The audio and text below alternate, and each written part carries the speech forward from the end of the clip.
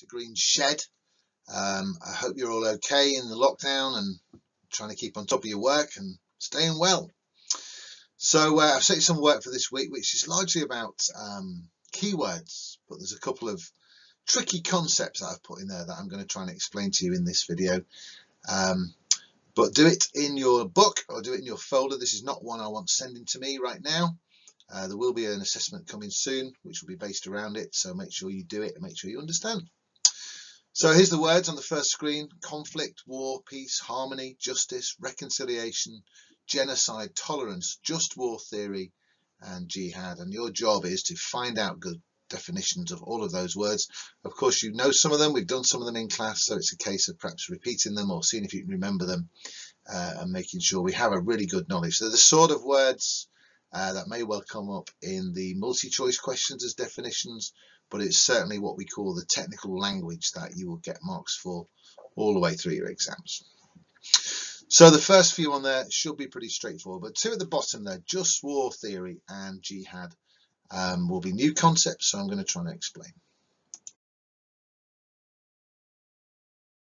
So just war theory: if something is just, we know that means that it's something is fair or has good reason. So a theory about having a war or giving good reason or being able to say this war is just and okay to have was written back in medieval times by a philosopher called Thomas Aquinas, who you will have come across before in year 7 when we were talking about the first cause theory of the universe. Same fella, obviously spent a lot of time thinking.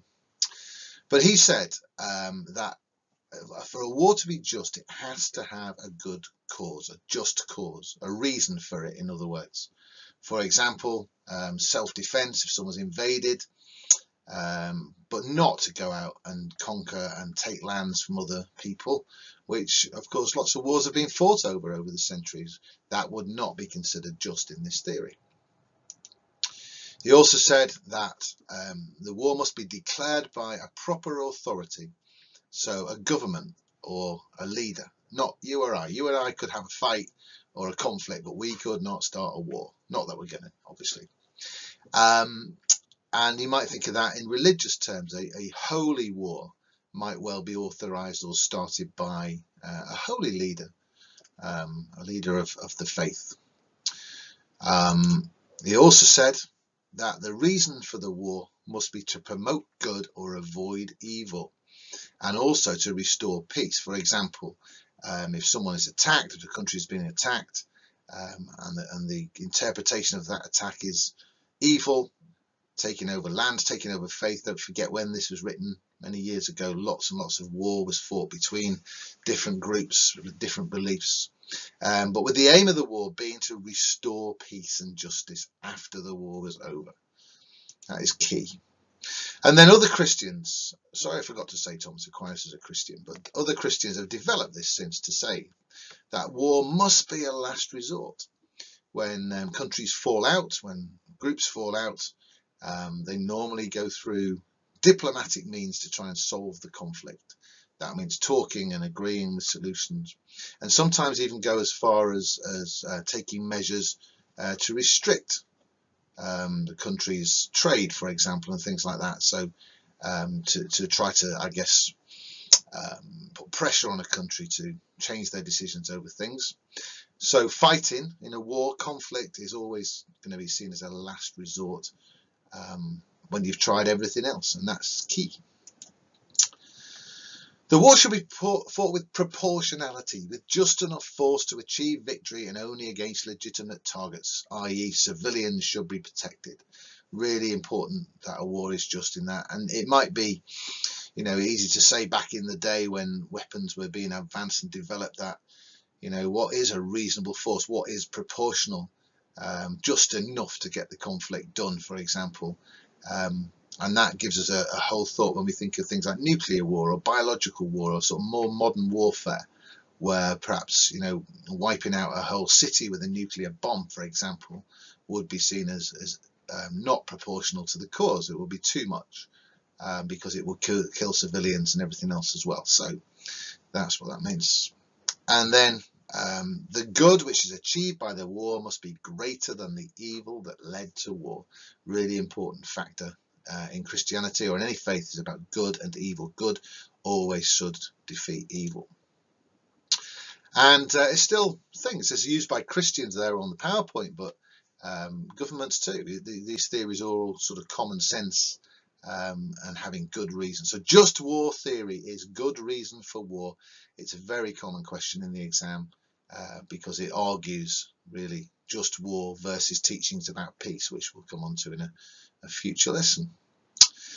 So the next one, jihad. Now, jihad is a word that is often misinterpreted by many. Often you see it in tabloid newspapers as headlines about jihad this, jihad that, with not really explaining what jihad is. But obviously we can associate it with Islam.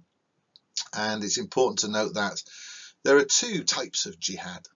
One's called a greater jihad, and as it says there, the personal inner struggle to be a good Muslim and improve spirituality, a constant duty and seen as an act of worship.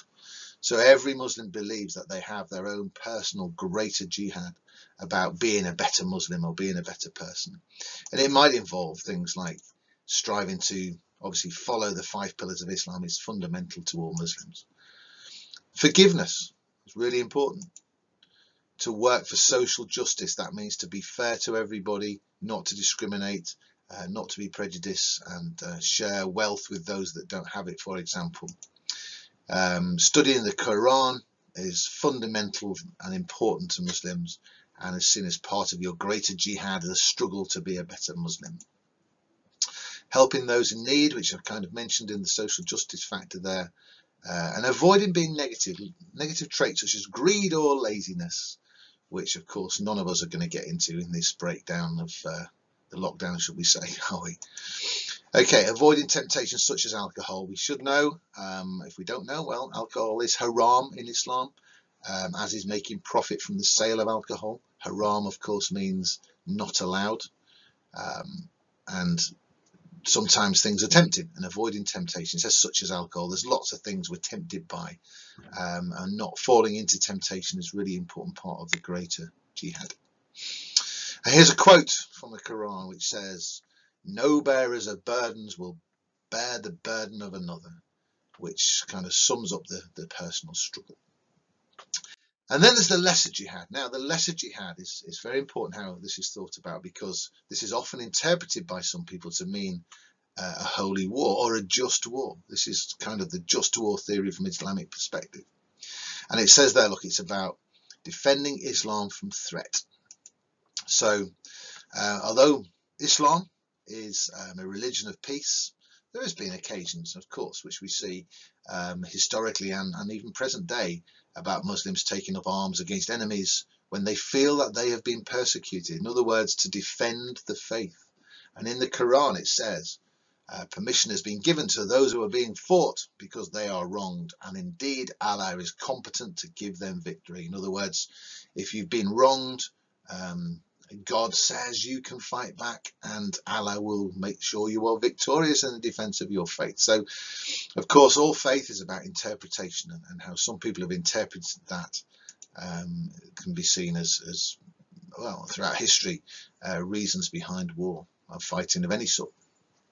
But it does say that although the Quran does talk about Islam and allowing violence to defend it, it does talk about not going beyond the limits what is necessary for the defense. So, for example, in the just war theory, we talked about proportionality. Well, it's the same concept, isn't it? Fight in the way of Allah those who fight against you, but do not transgress.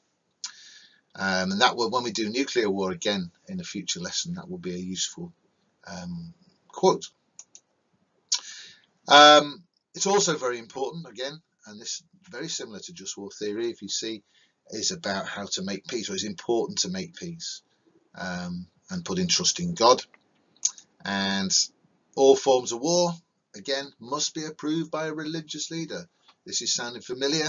Then it is, because it comes back to that holy war, just war theory we mentioned before.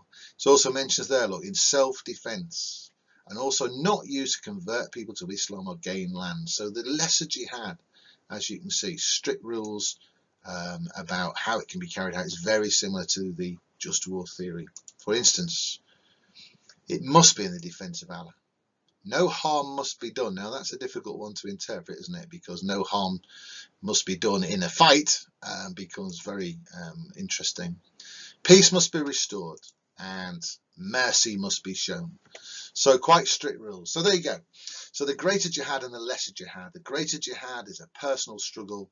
The lesser jihad is about defending the faith and supporting the faith. Okay, so I hope that's been useful. I have taken those notes actually from the BBC bite-sized pages, which you can go back and read, or you can read on here, of course. And I hope that helps. So have a think, write down your own notes, work out these two things, because they're really important when we come to looking at questions such as war can never be just, and then you have to give your evaluation of that. And on one side of the coin, you've got religious teaching saying no. Religion says we do not fight, we do not kill. Loads of teachings about peace, which we'll get into. But on the other side of the coin, religious believers say, yeah, absolutely, no way we should have a war unless these are the circumstances, and they are your just war and jihad factors. Okay, so there you go. I hope that's useful, and you're working well at home. And in the next couple of weeks, I shall be putting out there an assessment about this for you to do. So hopefully the notes that you make in the meanwhile will be useful. Please don't send them to me. Don't share them with me at this point. Obviously, when we do an assessment, you can share that on Teams, only on Teams, please, not on email. And you'll find a tab in the assignments tab which says turn in which point you can submit the work for me to mark. Okay, stay well everybody, and very soon we'll be back at school, and I'll